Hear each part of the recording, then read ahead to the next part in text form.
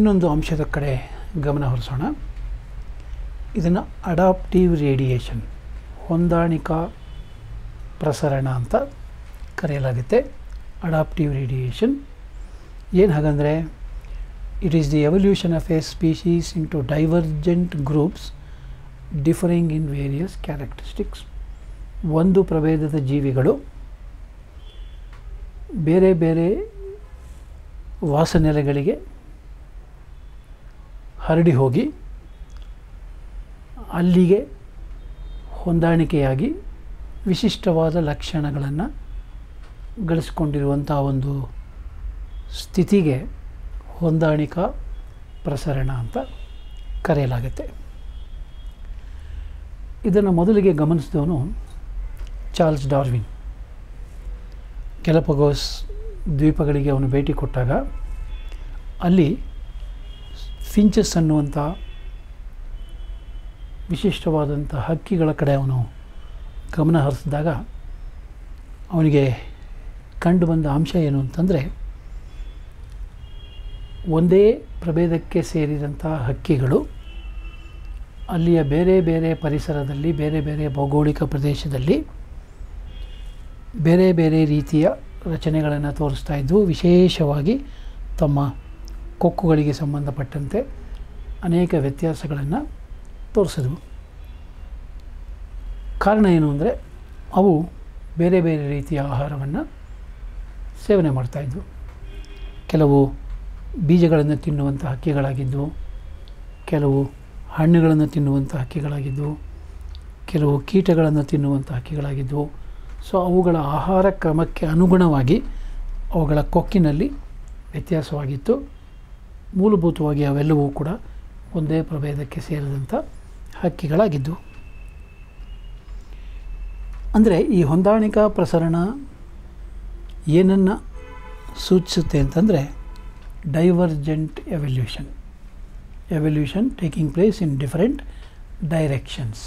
Divergent evolution. ಅದೇ ರೀತಿಯ ಇನ್ನೊಂದು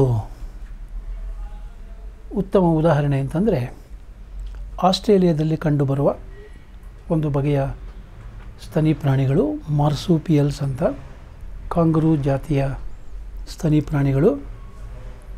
ದೇಹದ ಹೊರಗಡೆ ಒಂದು ಚೀಲದಲ್ಲಿ ತಮ್ಮ ಮರಿಗಳನ್ನು ಪೋಷಿಸುವಂಥ ಸ್ತನಿ ಪ್ರಾಣಿಗಳು. ಇವುಗಳಲ್ಲಿ ಅನೇಕ ಬಗೆಗಳನ್ನು ಗುರುತಿಸ್ಬೋದು. ಟಾಸ್ಮೇನಿಯನ್ ವುಲ್ಫ್ ನೋಡೋದಕ್ಕೆ ತೋಳದ ಹಾಗೆ ಕಾಣುತ್ತೆ. ಟೈಗರ್ ಕ್ಯಾಟ್, ಬ್ಯಾಂಡೆಡ್ ಆ್ಯಂಟೀಟರ್, ಕೇವಲ ಇರುವೆಗಳನ್ನು ತಿನ್ನುವಂಥ ಒಂದು ಬಗೆ ಇದೆ. ಮಾರ್ಸುಪಿಯಲ್ ರ್ಯಾಟ್, ಇಲಿಗಳನ್ನು ಹೋಲುವಂಥ ಒಂದು ಬಗೆ ಇದೆ. ಪರಿಚಿತವಾದಂಥ ಕ್ಯಾಂಗ್ರೂ ಇದೆ, ವೂಂಬ್ಯಾಟ್ ಇದೆ, ಬ್ಯಾಂಡಿಕೂಟ್, ಹೆಗ್ಗಣಗಳನ್ನು ಹೋಲುವಂಥ ಒಂದು ಬಗೆ ಇದೆ. ಕೋಲಾ, ಮಾರ್ಸುಪಿಯಲ್ ಮೋಲ್,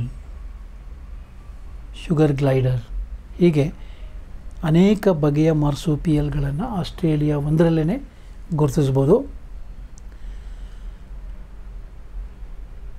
ಅಲ್ಲಲ್ಲೇ ಬೇರೆ ಬೇರೆ ರೀತಿಯ ವಾಸನೆಲೆಗಳನ್ನು ಕಂಡುಕೊಂಡು ಅದಕ್ಕೆ ಪೂರಕವಾದಂಥ ಬದಲಾವಣೆಗಳನ್ನು ಬೆಳೆಸ್ಕೊಂಡು ಭಿನ್ನ ಭಿನ್ನ ರಚನೆಗಳನ್ನು ಹೊಂದಿರುವಂಥ ಈ ಮಾರ್ಸುಪಿಯಲ್ಗಳನ್ನು ಆಸ್ಟ್ರೇಲಿಯಾದಲ್ಲಿ ಗುರುತಿಸ್ಬೋದು. ಇದೇ ರೀತಿಯ ಉದಾಹರಣೆ ನಮಗೆ ಇತರ ಸ್ತನಿ ಪ್ರಾಣಿಗಳಲ್ಲೂ ಕೂಡ ಕಂಡುಬರುತ್ತೆ. ಅಂದರೆ